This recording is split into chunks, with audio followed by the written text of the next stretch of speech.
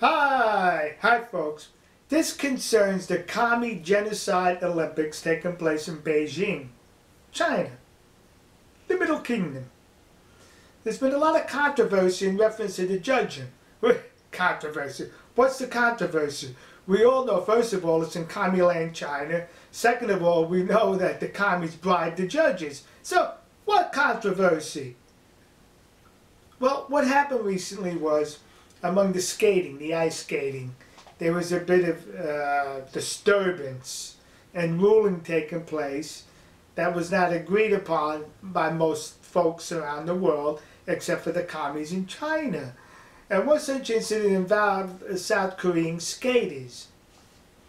Well, as a result, a member of the boy band in South Korea, BTS, posted something on social media critical of the judging by the commies in the genocide Olympics.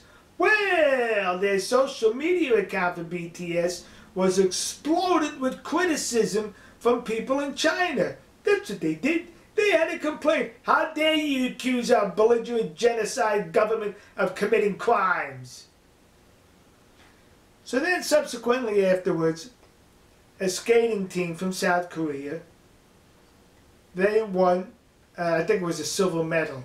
And on the platform, while they were being awarded the silver medal, one member by the name of Kwak Yoon-gy decided to do a little bit of a dance synonymous with the BTS boy band.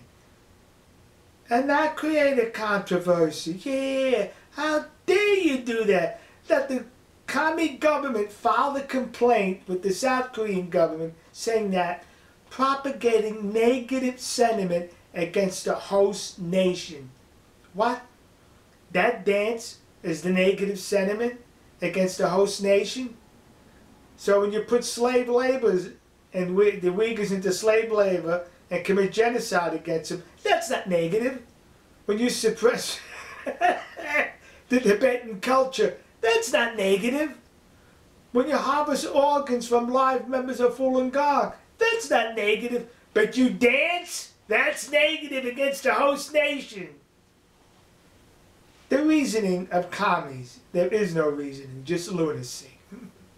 And God bless the Koreans for being the only ones standing up to this thug nation. We'll see you. God bless you. God bless America. And God bless the nation you happen to be in. See ya. Oh, incidentally, Kwak Yoon-gay, who did that little bit of a dance, with the BTS dance, that wasn't the first time he did something like that. I think it was 12 years ago at another international event they were awarded medals, and he did a little bit of dancing then also. See? The guy likes to dance.